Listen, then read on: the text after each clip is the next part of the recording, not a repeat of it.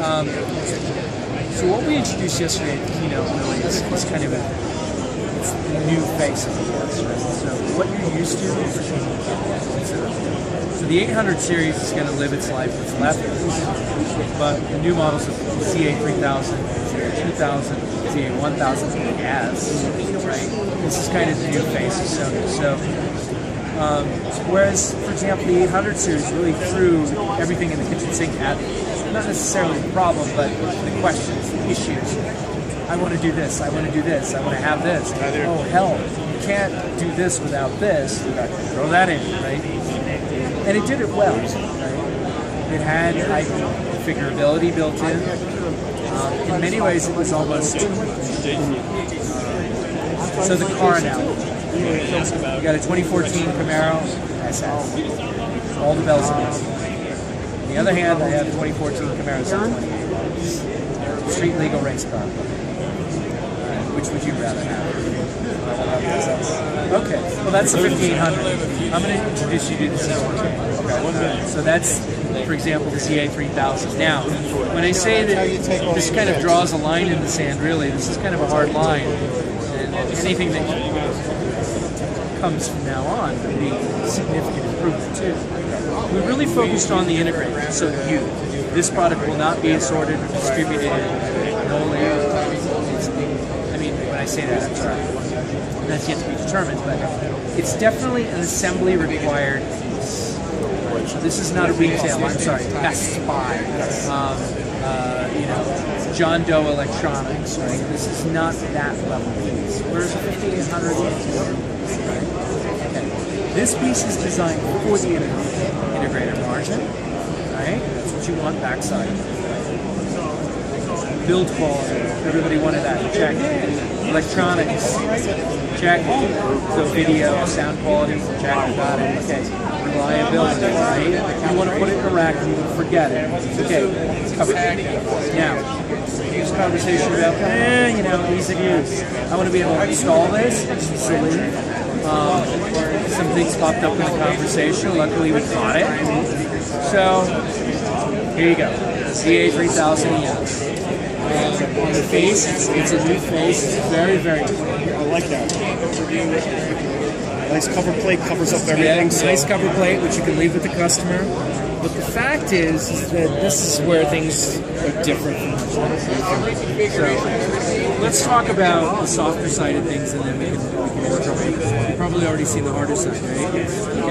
So, just to allude to that, so, you know, nothing sucks worse than a jack panel that you can't use.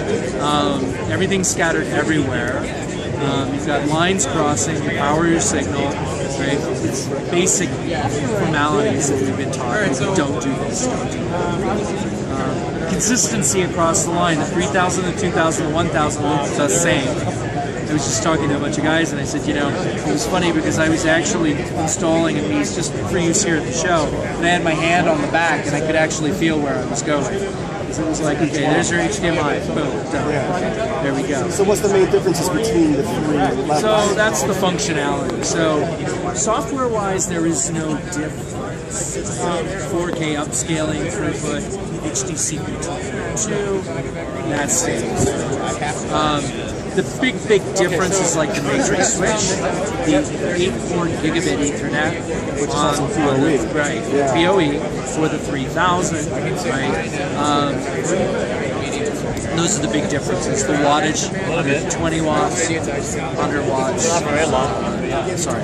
How long ago? I was here yesterday today. Let's talk about the softer side of things since you've already seen the harder side. No. So there's three ways you can skin this cat. You've got the face plate. So incidentally, here's the on-screen GUI. It's very similar to the consumer piece, but once you peel back that veneer, you actually start to see where things are different. So I can navigate easily with the 5-way key, right? Go input setup.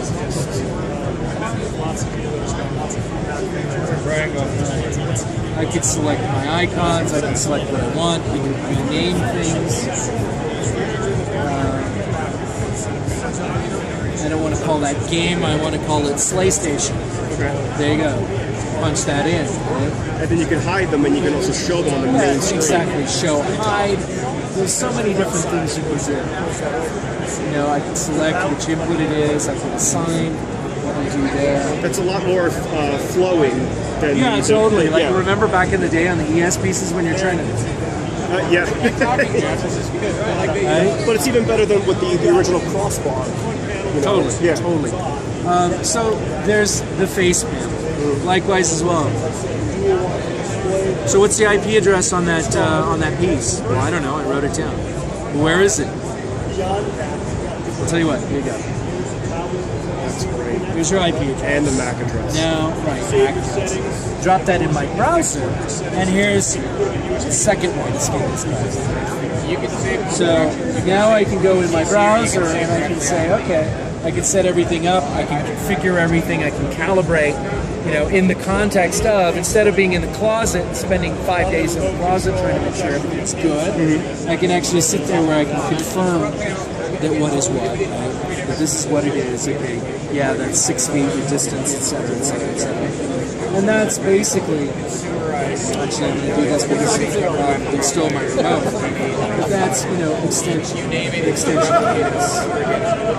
That's great. So you can completely program it via your network, as opposed to doing it from the receiver. That's a great feature. So there's a lot of functionality there. I want to show you the remote too, and I'm gonna get it back from you in just a second. The remote is not a consumer remote. The remote is designed once again for you. So the purpose is you won't necessarily leave that blind, because you'll probably leave them with something a lot sexier, with a lot more margin. But the point being is that some of the features on the remote are specific to getting, for example, to input setup, to speaker setup, some things that you use quite frequently when you're working and you're really fluffing things and making sure everything gels. Right? When I hit button 1 and I want to do this, check. Okay, everything is what it should be. You got it. So the remote, hang on just 1 second, I'm going to go out of frame for this. This is the remote. It's not very sexy. There's nothing really exciting here. Yep. Yeah. But you'll notice a couple of things. So, for example, there's that speaker setup button. So, for example, I hit it. Right to all the concrete. That's great. Let's say, oh, wait, hang on. Let's go back to input setup. That's nice. So we've got that now. Okay, so once you've got this plugged in, you've got it basically hooked up, it's powering, it's glowing, it's going, okay, you know where things roughly are. Now let's say it's time to start plugging in peripheral devices, media servers, video sources. Okay, wait a minute, those aren't coming in until tomorrow because there's been a shipping delay or something. Whatever, we thought we had one in stock, we didn't. Okay, well, let's carry on. Let's go ahead and check the picture quality anyway. Yep. Oh, that's great. Same thing with speakers. Okay. Let's check it out. I've got a test now, so it'll just, you know, obviously Right there, right on the remote control. Yeah, exactly. So you can check and make sure everything works. Granted, final calibration is another story, but at least you know, okay, you know what, that's one less thing we got to worry about. When the box comes, we plug it in, etc., etc. So there's a lot of functionality there. It's really quite nice.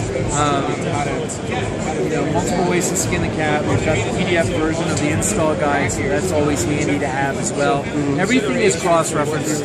So the nice thing is that, you know, what you see, for example, in the menu, you notice that it's numbered. Wait for it.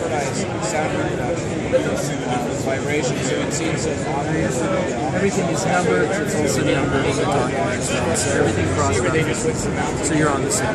Very nice. Great. Thank you very much. I appreciate everything. Thank you for the tour. Thank you.